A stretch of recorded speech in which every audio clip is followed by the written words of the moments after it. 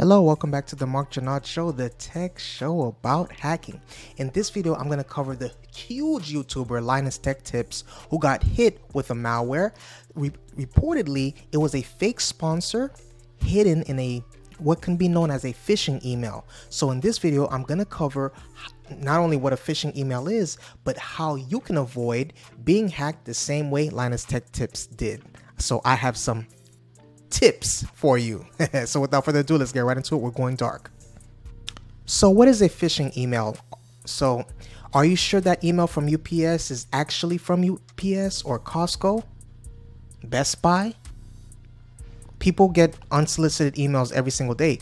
Companies and individuals are often targeted by cyber criminals via emails designed to look like they came from a legitimate bank, government agency, or organization.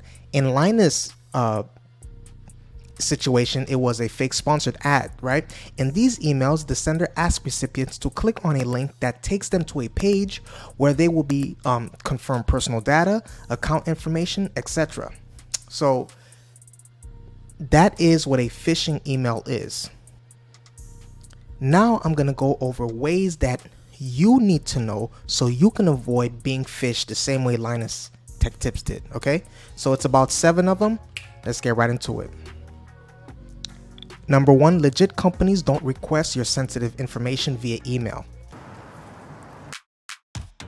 Chances are, if you receive an unsolicited email from an institution that provides a link or attachments and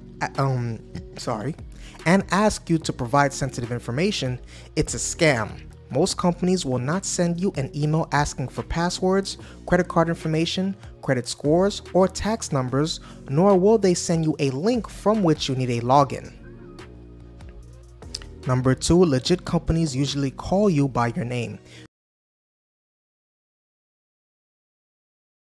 Phishing emails typically use generic salutations such as "Dear valued member," "Dear account holder," or "Dear customer."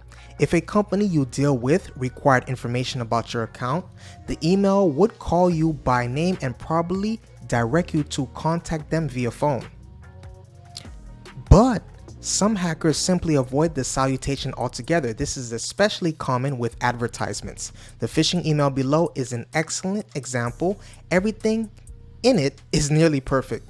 So how would you spot it as potentially malicious? Number 3, legit companies have domain emails. Don't just check the name of the person sending you the email.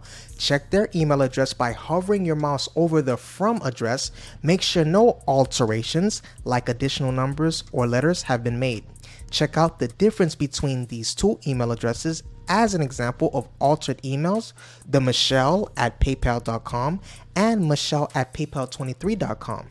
Just remember, this isn't a foolproof method. Sometimes companies make use of these unique or varied domains to send emails, and some smaller companies use third-party email providers.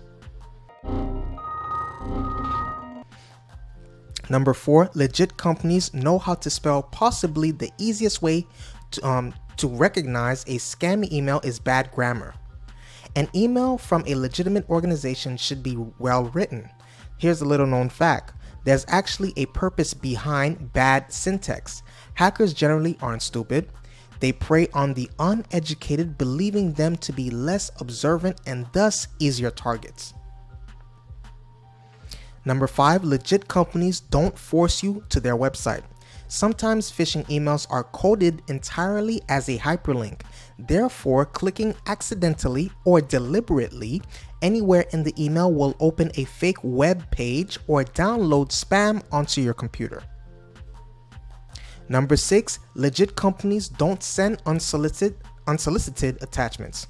Unsolicited emails that contain attachments reek of hackers. Typically, authentic institutions don't randomly send you emails with attachments, but instead direct you to download documents or files on their own website. I want to make this clear, like the tips above, this method isn't foolproof. Sometimes companies that already have your email will send you information, such as a white paper that may require a download. In that case, be on the lookout for high-risk attachment files that include .exe, .scr, and .zip. When in doubt, contact the company directly using contact information obtained on their actual website. Number 7, legit company links match legitimate URLs. Just because a link says it's going to send you to one place doesn't mean it's going to. Double check URLs. If the link in the text isn't identical to the URL displayed as the cursor hovers over the link, that's a sure sign you will be taken to a site you don't want to visit. That's weird. If a hyperlink's URL doesn't seem correct or doesn't match the context of the email, do not trust it. Ensure additional security by hovering your mouse over the embedded links without clicking, and ensure the link begins with HTTPS. So those are some tips. Do you have better tips? Is there tips I left out? I want to know your opinion. Please hit the subscribe button. Please hit the notification bell. I love you. Stay safe. See you on the next video.